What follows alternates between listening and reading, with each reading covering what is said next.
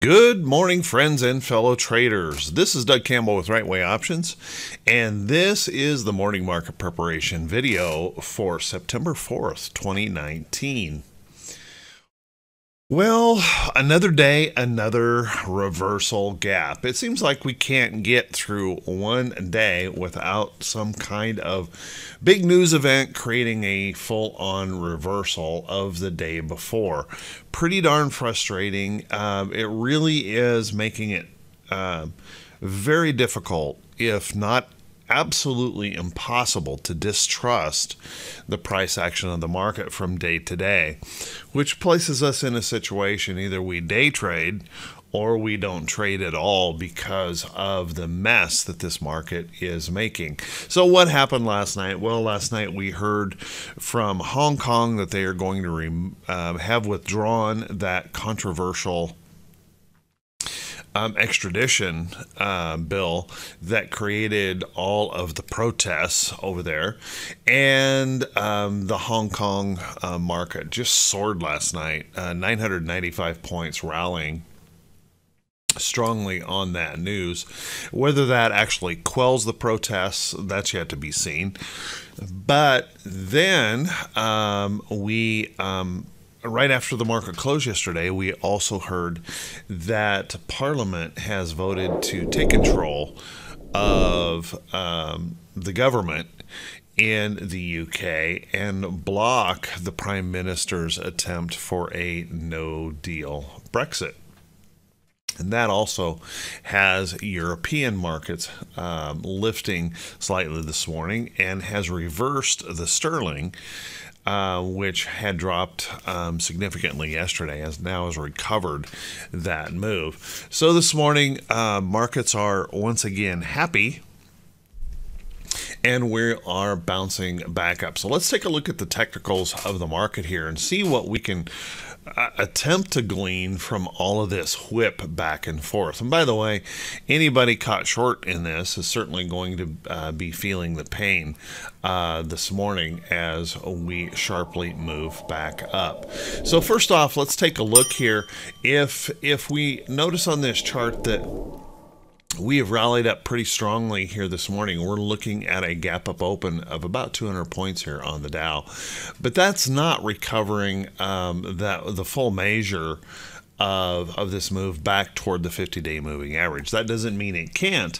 We could certainly pick up something else in the market or create a bit of a short squeeze to push this market right back up toward that 50-day moving average. But we've got a lot of price action in this chart that will resist it along with those moving averages.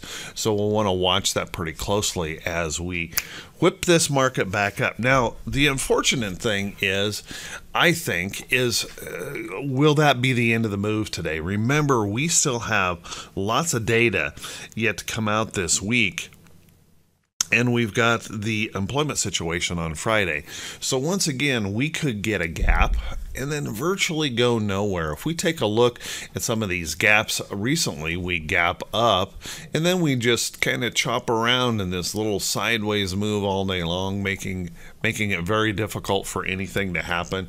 The next day we gap up and we pretty much just wander around the rest of the day.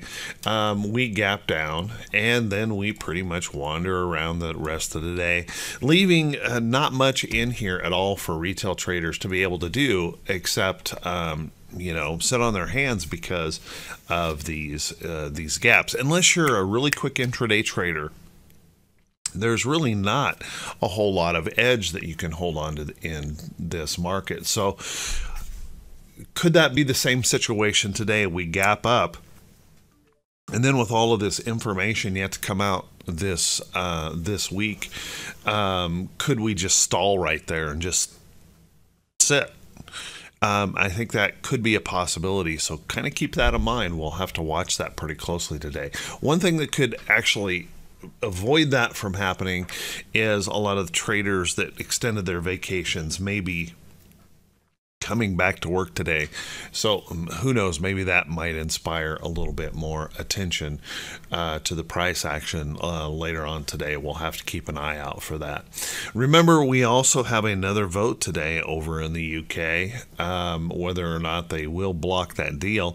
And we could end up seeing some turmoil around that situation. So let's watch that pretty close. Let's take a look at the SPY.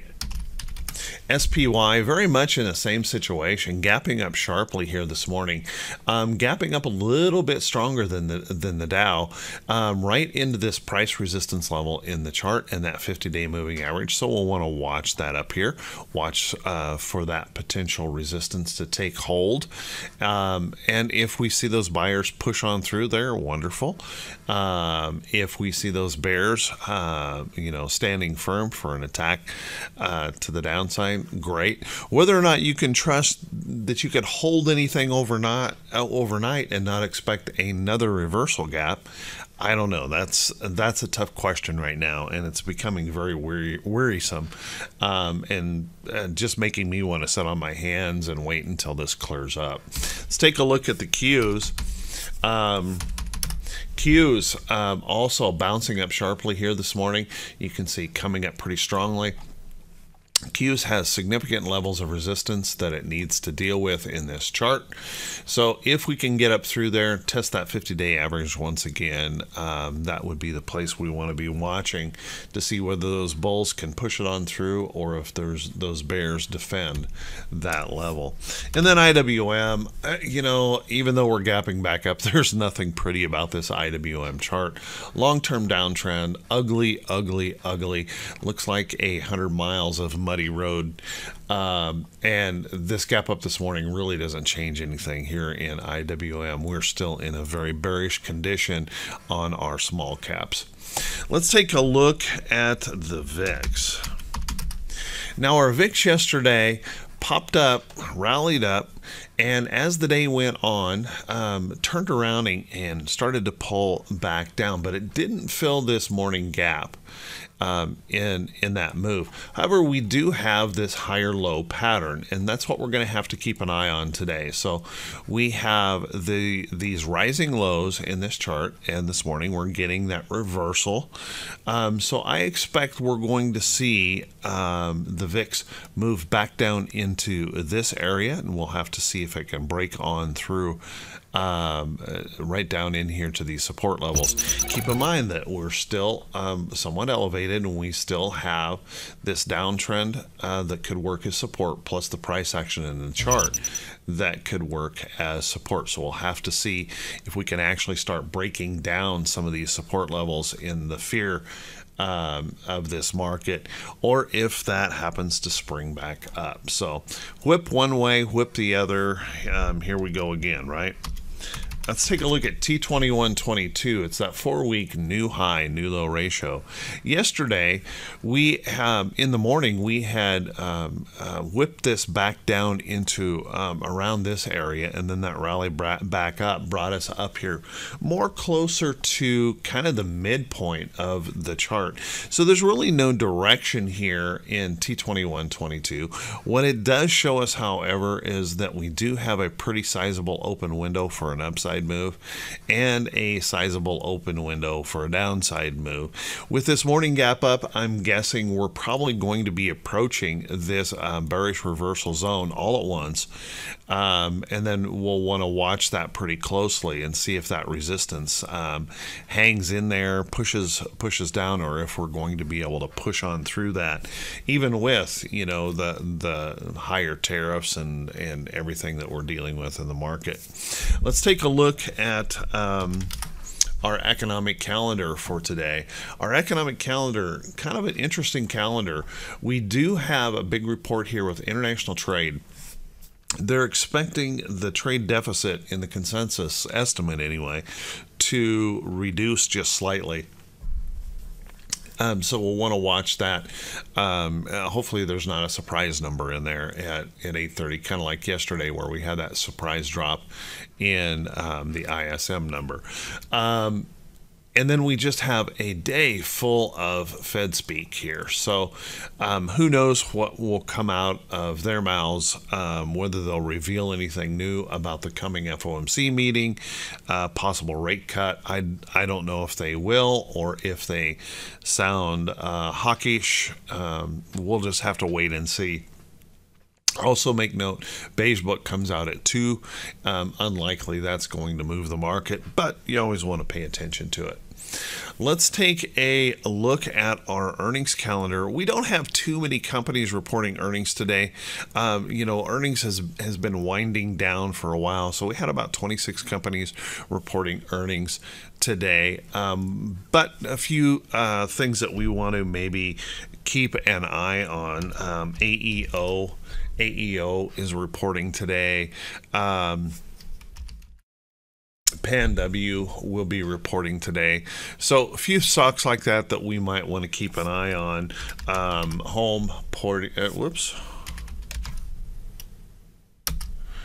Reporting today. Probably not going to be any kind of a big market mover at all. And this work also reporting today. Just a few the notables. Looks like this is moving up just slightly this morning. I don't think we're going to get anything out of these earnings reports that's really going to be a market moving event. So just kind of keep that in mind. But we always want to pay attention to those earnings events, particularly if we hold those companies. So with that, everyone, hey, I want to wish you all a great day of trading, and I want to wish you great success. I know this has been a very, very frustrating market for me as well. It's just been one of those where, you can't trust much of anything that you see. Everything just whips back and forth, and then the next tweet comes out, and we're bouncing all over the place. But there has been money being made, and we've been making really good money with credit spreads around this volatility. So it can be done, but it's very, very frustrating to watch a market like this. However, if you find these videos helpful in helping you plan your day and how you want to approach the day, that's the purpose of these videos.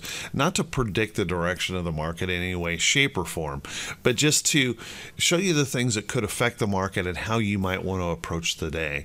And if you find these useful, could you please do me a favor and click that subscribe button on YouTube, and also click that bell icon when it pops up so you can make sure and be notified every time one of these videos are posted.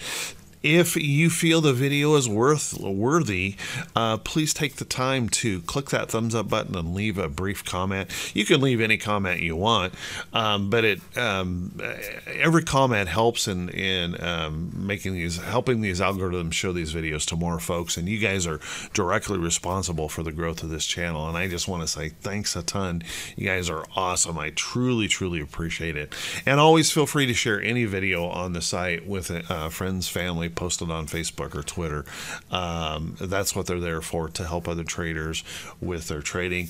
I try to avoid all of the hype, all of the other stuff that you might see out there in the market, not trying to make a prediction, and hopefully you find that to be useful for your trading.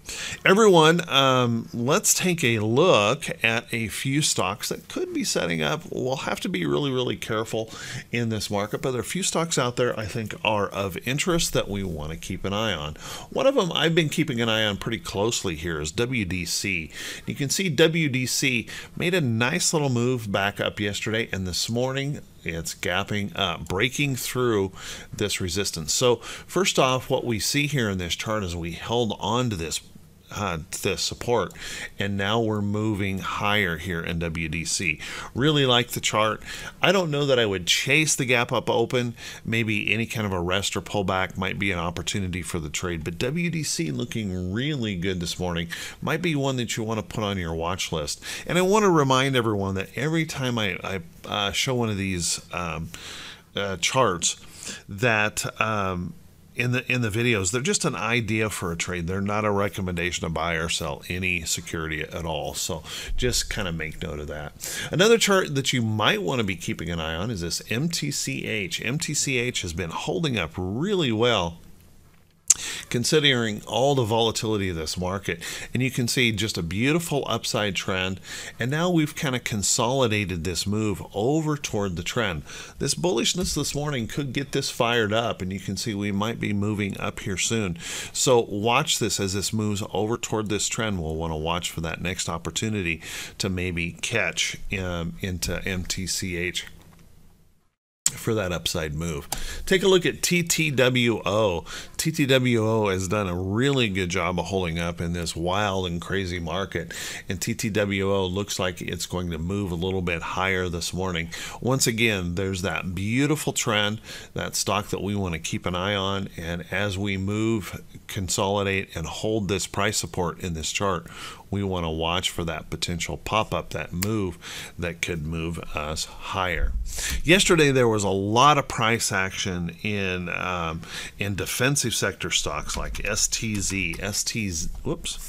STZ had a beautiful day yesterday, breaking through price resistance here, moving on up sharply. This is one of those areas where when we're a little bit nervous about the market, when the market is showing danger, we move to some of these consumer defensive sector stocks.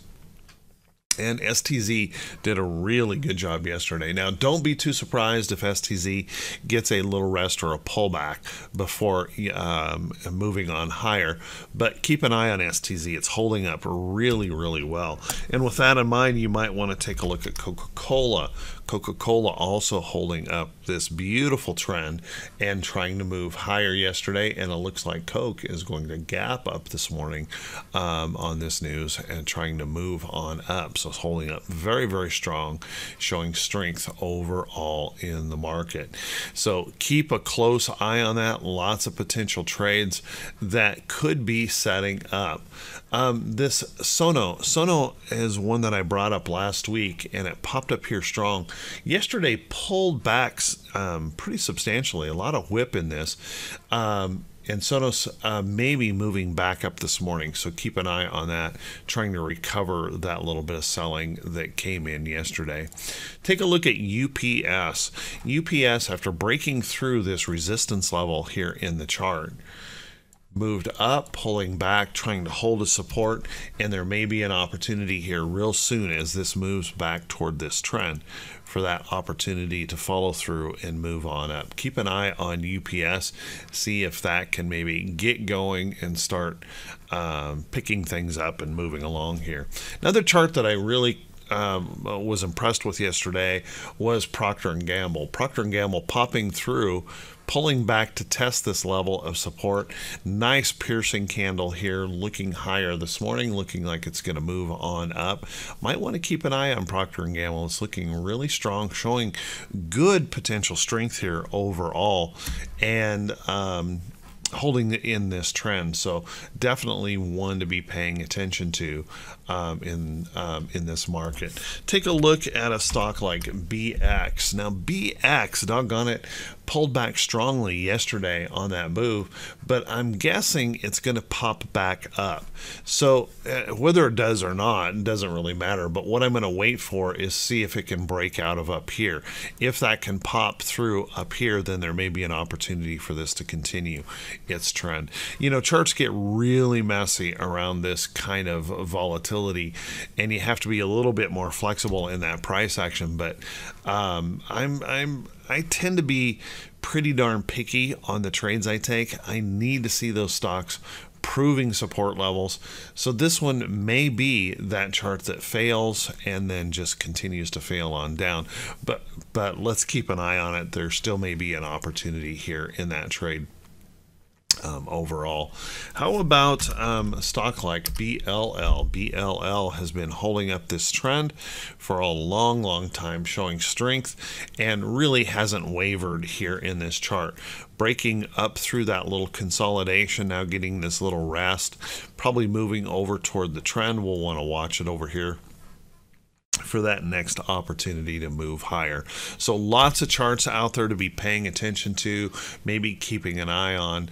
And last but not least, I'm going to point out Roku. Roku is one of those charts that has just been incessantly strong. just moving up in a very deliberate manner here in the chart. And that could be at a point where it needs a little rest, consolidation, or pullback. But right now, Roku continues to remain very, very strong in the market. So with that, everyone, hey, I want to wish you all a fantastic day. Once again, if you're struggling, I want to encourage you not to give up. This is a very, very challenging market, even for someone like me who's been trading for a long, long time. This is a very, very challenging market, making it very, very difficult to even be able to trust the price action at all from day to day. But I don't want you to give up. What I would encourage you to do is just keep in there, not necessarily trading live money, but maybe practicing in paper trade, doing some of those things. Continue your work, continue watching those charts, continue marking them up, waiting for your edge to return. Because trust me on this, it will return eventually. Markets will calm down, things will get better eventually. Will that day be today? Couldn't tell you, but I can tell you that it will happen. We just have to wait and be patient for it. So with that, everyone, I want to wish you all the very, very best, and we'll talk to you all bright and early Thursday morning. Have a good one, everyone.